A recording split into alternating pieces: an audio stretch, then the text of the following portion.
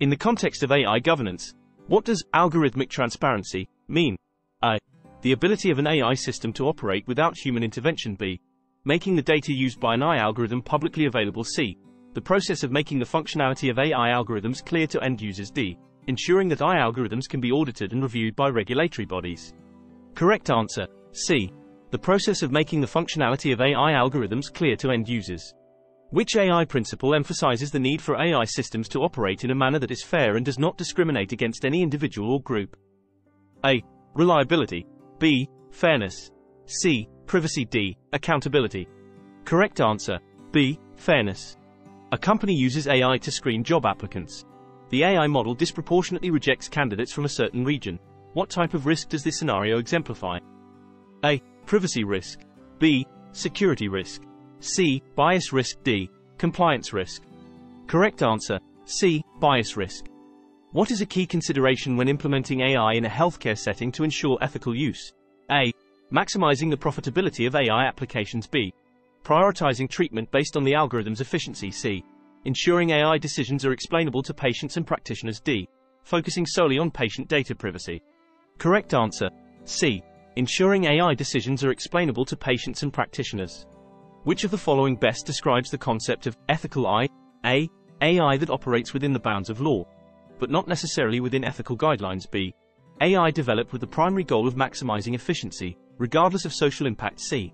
AI that is designed and deployed in a way that respects ethical norms and values. D. AI that has its own sense of morals and ethics. Correct answer: C. AI that is designed and deployed in a way that respects ethical norms and values. In AI governance, what is the purpose of a privacy impact assessment, PIA? A. To assess the financial impact of implementing AI technologies. B. To determine the AI system's accuracy and reliability. C. To evaluate how AI applications affect individual privacy rights and compliance with privacy laws. D. To measure the environmental impact of AI systems. Correct answer: C. To evaluate how AI applications affect individual privacy rights and compliance with privacy laws.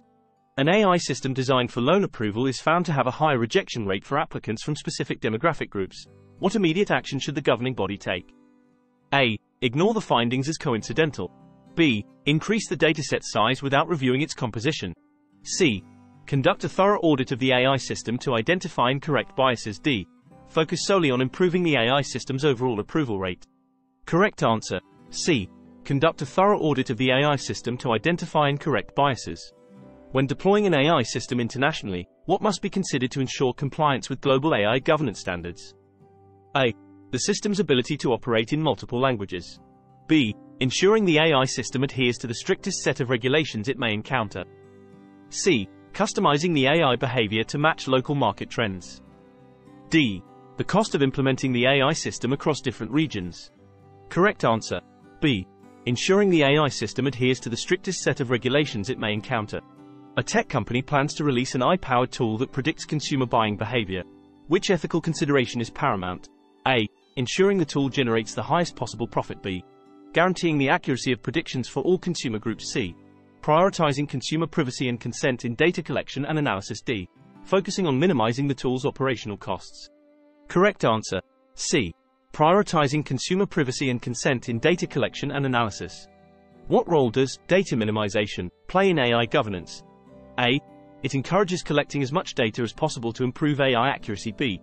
It limits the collection of data to what is directly relevant and necessary to accomplish a specified purpose. C. It involves storing data indefinitely to future-proof AI systems. D. It prioritizes the use of third-party data over first-party data.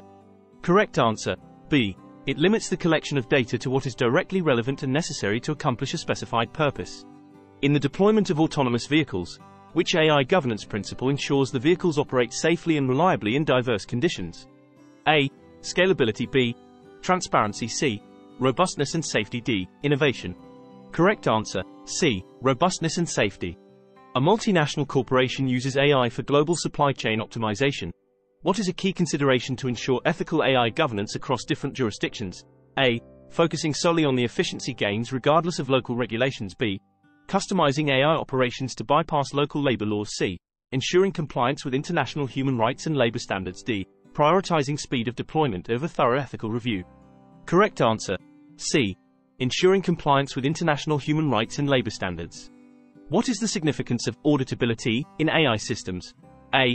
It ensures that AI systems can operate independently without human oversight. B. It allows for the examination of AI systems to ensure they function as intended and adhere to ethical and legal standards. C.